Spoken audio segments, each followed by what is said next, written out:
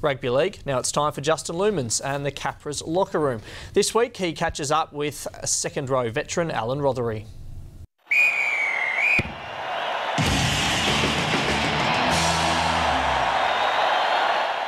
Firstly, Alan, confidence must be high after a gutsy come-from-behind win against Burleigh Bears last Thursday. Mate, what was the feeling in the shed after the game? It was good to get that monkey off our back of the first win for the year, but the feel out on the field for the whole 80, even when we were down, it was really good. You come from a talented rugby league family. Your brother Clint, Q Cup. Dean, Q Cup experience as well. Wade, a number of games for Balmain first grade. And Alan, yourself, 25 first game with Canberra Raiders. Mate, it was good. Going down there as a young back row with Ruben Wiki down there, Luke DeVico in the front row, Clint Javosky.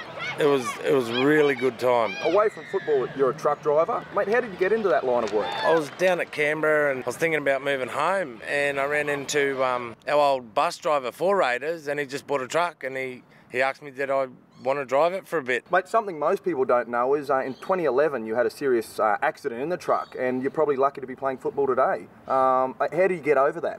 Family, all my family come back to town and help support me. The doctors and the physios, they were nothing but supportive, and they told me that it would heal and I'd be good to go.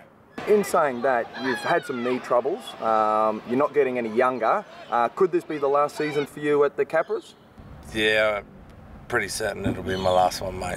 Well, make sure you come down and support your team, the Capras, this Saturday night when they meet the Redcliffe Dolphins. Remember, 6 o'clock kickoff. The battle up front between Petro and Alan Rothery is going to be worth the admission alone. I'll see you there.